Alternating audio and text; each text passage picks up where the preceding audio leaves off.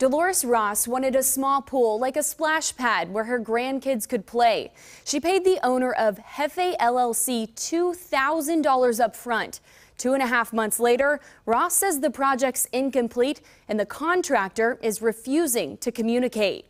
I feel like, I just been had. Instead of stepping into a refreshing pool, Dolores Ross walks across gravel. And it's still not level. In April, she hired Sean Gassaway, owner of Jefe LLC, to put in a concrete slab that's 4 inches deep. Gassaway told Fox 4 he planned to finish the job 2 weeks later, but in a phone call with us, he claimed the rain was too hectic. After 10 weeks of work, he might have been here 10 times. There are only 4 boards and some rebar to show. Ross says he even wanted to pour concrete where there's clearly a hole between the wood and the ground.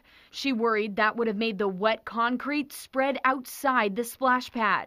To the point I just don't trust him. I don't want him around here. Here's the invoice. They agreed on $2,000 up front. 5 weeks in, Ross says he asked for another $800, blaming gas prices and increased supply costs. I gave him $800. He has not been back since. But he has called and asked Ross for more money. In a phone call with Fox 4, Gassaway confirmed that he used some of her money to pay workers for a different job. We've given the owner nearly 2 weeks to talk with us. Tuesday, he blocked communication with Fox 4, similar to Ross. Just for the irritation. And he had me so upset yesterday, my back just spasmed. And it's just ridiculous, And then he says, I don't want to deal with you anymore. You have your attorney contact me. This 77-year-old left staring at a mess that'll cost $2,300 to clean up.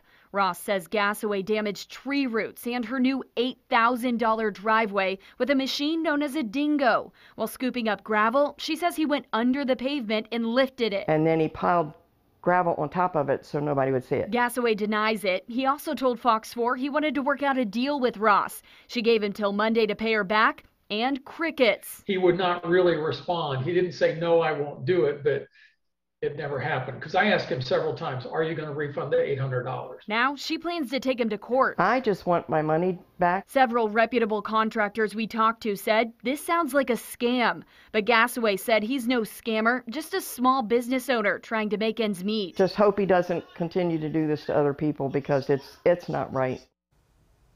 Ross has since found a different contractor to put in the splash pad, and he's willing to do it less than for what Gassaway wanted to. Reagan Porter, Fox 4, working for you.